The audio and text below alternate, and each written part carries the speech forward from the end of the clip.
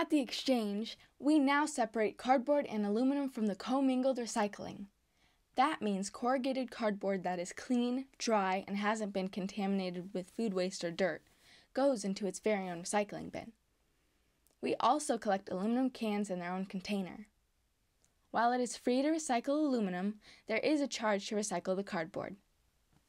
When separated, 90% or more of these materials will be recycled. However, when mixed with other materials, the rate drops dramatically.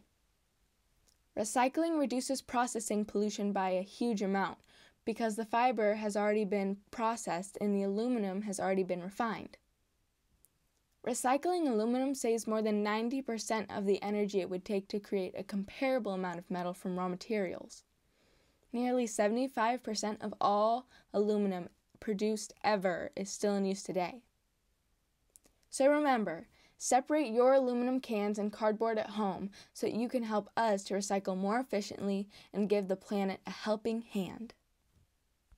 This PSA has been brought to you by the Orcas Island High School Environmental Club and Orcas Recycling Services.